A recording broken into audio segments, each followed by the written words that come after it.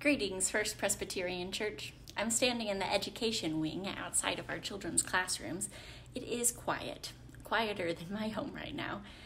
Let me tell you, though, that the church is lonely without you all here. Every week when the staff come into this holy place, the feelings are overwhelming. Though you are not physically here, know that your presence is. That's the beautiful thing about church. We are the church even outside of these walls. This coming Sunday is Mother's Day, the 5th Sunday in the season of Easter, and I'd like to invite you to worship with us on this special day. If you can, set aside some time to worship with us at our usual times of 8:45 or 11 o'clock. Let us join together virtually as a church family. In worship this Sunday, we will be studying the Gospel of John. In the 14th chapter, Jesus said, "I am the way, the truth, and the life." In this uncertain time, it is important to be reminded that through Jesus' words, we have been given abundant grace and mercy. In him, we have nothing to fear, for wherever we go, God remains with us.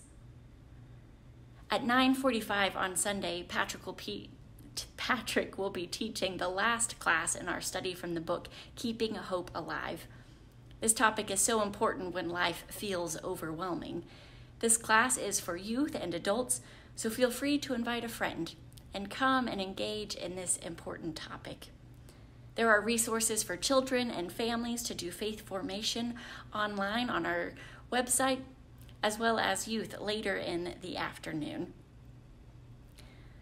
On Sunday, we will be taking a special offering for our ministry partner, Helpmate. Helpmate is an organization here in Asheville, a nonprofit that helps with domestic violence and crisis response. They are a shelter and a center. We've been providing meals for individuals who've been staying in the auxiliary shelter. Another example of the many ways that we are church outside of these walls.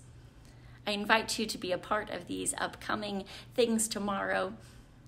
In the meantime, grace, peace, and health to you all.